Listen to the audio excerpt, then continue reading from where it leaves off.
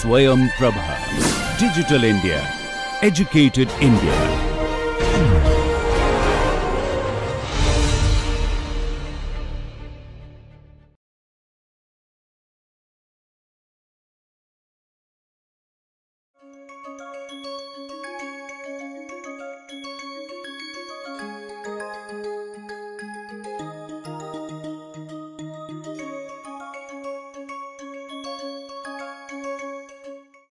All right.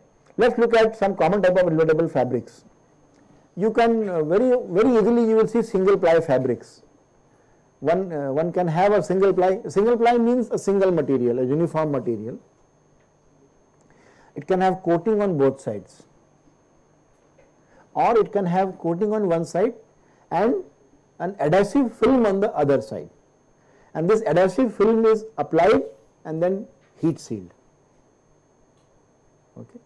So, there is a company in Nasik called as Entremonde Poly E Coaters. So, we have visited that company once. They showed us all these processes. Okay. So, at some point of time, if we get an opportunity, we might have a class trip to this company, where if they open the factory to us, we would like to go and visit and see how they do the coating of various fabrics and how they test them.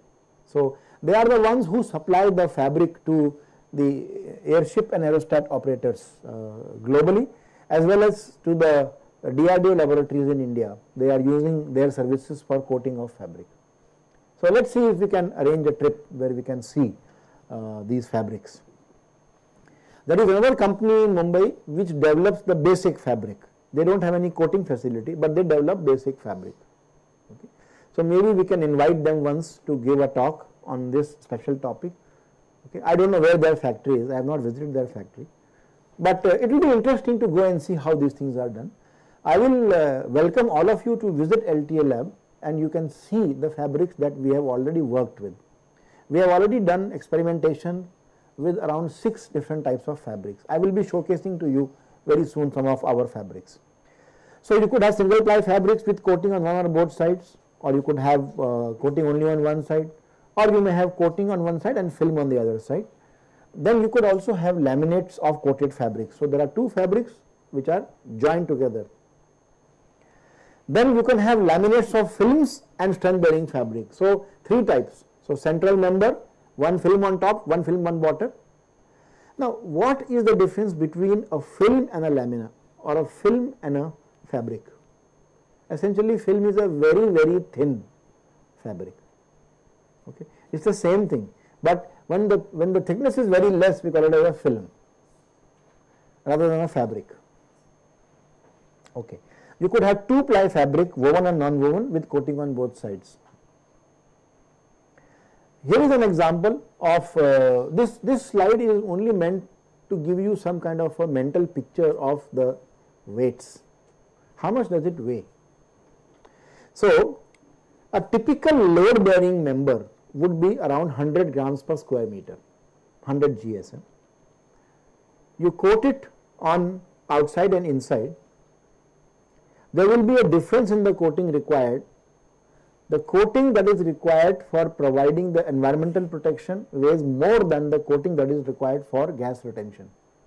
So, around 92 GSM, or almost double the weight, is created by the coating from outside, and nearly half the weight is added by coating from inside. So, the typical weight will come to around 234 grams per square meter with a plus minus 20% variation. And you can notice that the load bearing member is nearly half, 43%, outside is 40%, inside is 20%. This is a typical distribution of a double coated single ply fabric. These numbers have come from actual data. I am not able to reveal the details of the material, but I can tell you that this is the standard data for a fabric that is available. Now, here is a picture which explains to you what is meant by the warp direction and what is meant by the weft direction. In a typical woven fabric, you use longitudinal fabrics and then you weave them with lateral fabrics. And the lateral fabrics normally are continuous, which go along the width. Okay. So, they are called as the weft, which are used by the weavers. Okay. And the warp is along the length. So, as you can see, the strength along the warp direction is generally slightly higher than the strength along the weft direction. So, if you use different types of coatings, you can see the look at the first fabric which has got a PU1 coating. The GSM is very high, it's 320 plus minus 20, but the strength is 155. So, 155 kilogram will be required by a 5 centimeter width strip to create strain such that the fabric starts elongating. It may not break, but it may just keep elongating endlessly, and then there will be a neck formation and then it will tear. So, a lighter fabric PU2, it has got 280 and the strength is almost half in both the directions. Then you could have PU3, it is heavier fabric and hence the strength is also larger. If you look at neoprene, which is basically a lightweight compound, it weighs half, but the strength is also much lower. So, generally there is a trade-off between the strength that you can get and the weight. So, you have to design it very carefully. When you select a fabric, you have to look at both the dimensions. So, what we do normally is we first calculate how much strength is needed. That means what are the loads coming on the fabric. Then we put a factor of safety and then we look at the load carrying capacity of the fabric. And we assume that this capacity will be reduced slightly further because of imperfections or some other issues. So, either you can inflate the factor of safety or you can put another extra margin, it is the same thing. So, the factor of safety is normally 5. Typically, we use factor of safety of 5 in fabrics, because the degradation with atmospheric changes, degradation because of the fabrication imperfections is quite large. So, in an aircraft aluminum structure, because the behavior is predictable to some extent, we use lower factor of safety. Whenever you have larger predictability, less predictability, you have higher factor of safety. It is between 4 to 5 for the fabrics of an LTS system. Okay. If you can look at the load bearing layer, these are 4 candidates for the load bearing layer. Polyester fabric is very commonly used, including for shirting and suiting. The same fabric can also be used for base load carrying member of the fabric. So, you can see that it has a tensile strength of 1 gigapascal. Okay. And if you use nylon, nylon has got a lower specific gravity, that means it is lesser in weight, it will weigh less, but the strength also will reduce. Kevlar is a very interesting fabric, although it is a bit heavier from 1.39 to 1.45, but tensile strength is more than 2.5 to 3 times. So, that is why and modulus is very high. So, therefore, Kevlar is one very commonly available fabric. However, Kevlar is very expensive because it is a proprietary fabric.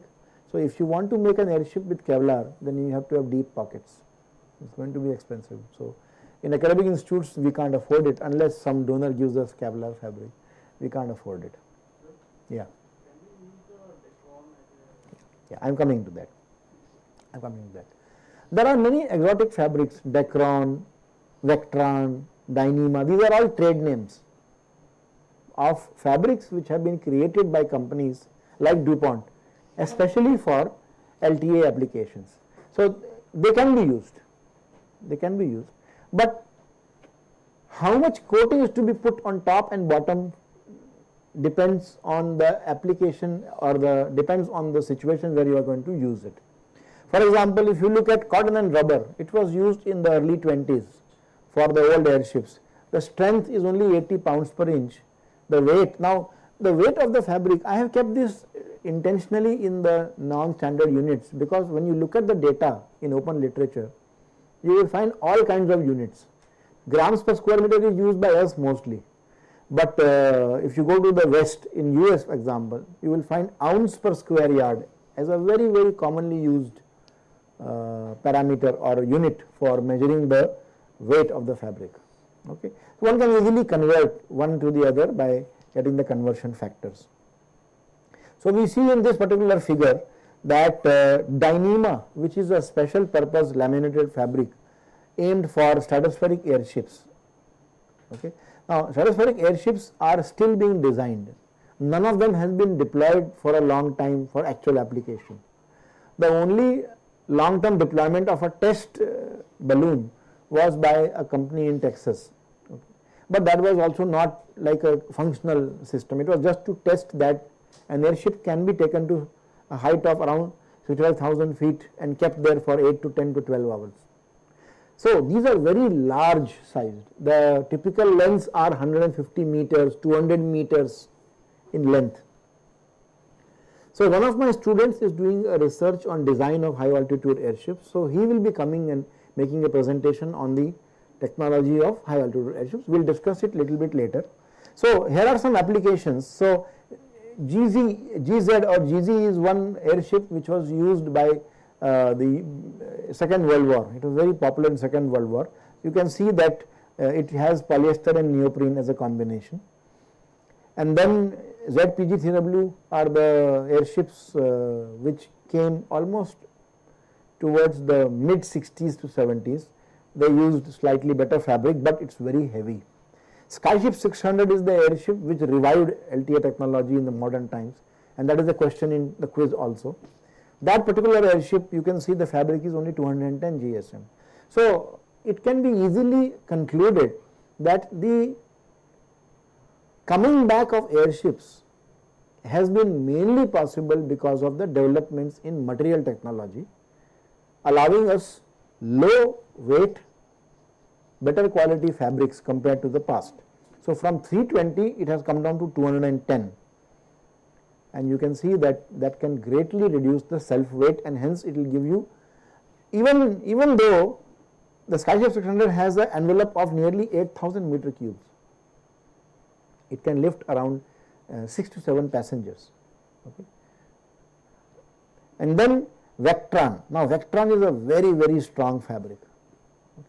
Very strong fabric, 740 pounds per square inch. So, this is recommended for low altitude applications, and you can see that even though the strength is so large, the self weight is only 7.6 ounce per square yard. And stratospheric airships require very strong fabrics, and the weight is further. And then the Japanese have come up with a new material called PBO, and some very long name, that has got much better properties than even Dyneema, and that is being recommended. So, I will leave it to the student to come and talk about that in more detail.